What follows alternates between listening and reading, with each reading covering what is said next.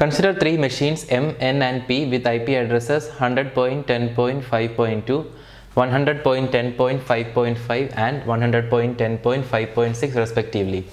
The subnet mask is set to 255.255.255.252 for all the three machines. Which of the following is true? Four options are given. We need to find out which among M, N and P belong to the same subnet. So this is a question from computer networks topic regarding subnet masks.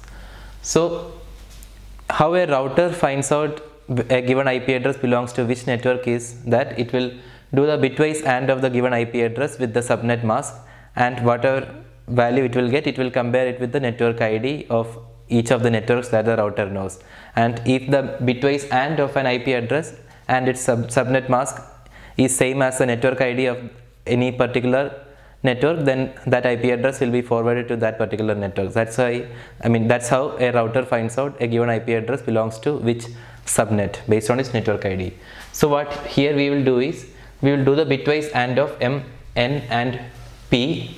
So these are three IP addresses belonging to three different machines. So for each of the IP addresses we will do the bitwise AND with the subnet mask. Subnet mask is same for all, that is given in the question, and then we'll find out the network ID. Bitwise AND of subnet mask and IP address will give the network ID of that particular IP address, and based on the network ID we will get which is the subnet. So if all three has the same network ID, that will mean all three will belong to the same subnet, and if all three has different network IDs, it will mean all three belong to three different subnets.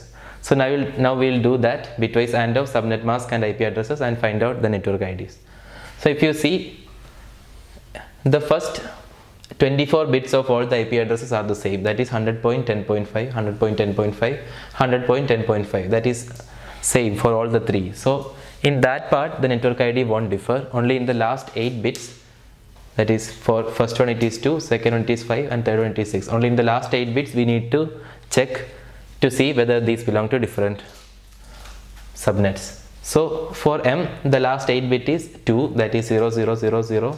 0010. Similarly for N it is 5, that is 00000100, and for P it is 6, that is 00000110 as given here. Now subnet mask is 252 for the last 8 bits. Now that is 111111100. We will do bitwise AND of the subnet mask with each of these and find out what we are getting. So if you see, in the last 2 bits of the subnet mask is 0, so this part will become 0 only for all three M, N and P. So only in the first 6 bits, which is 1 in the subnet mask, we need to worry about in M, N and P. So M will be giving 0, that is the first 6 bits, N in the first 6 bits is 1, and P in the first 6 bits is 1. So as you can see, N and P will have the same subnet. M will have a different subnet compared to N and P. So M's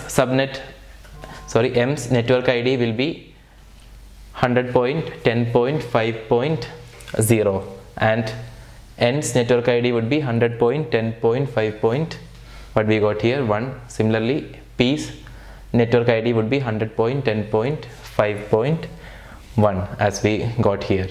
So as you can see, N and P belong to the same subnet. M is in a different subnet. So the answer is option D, N and P.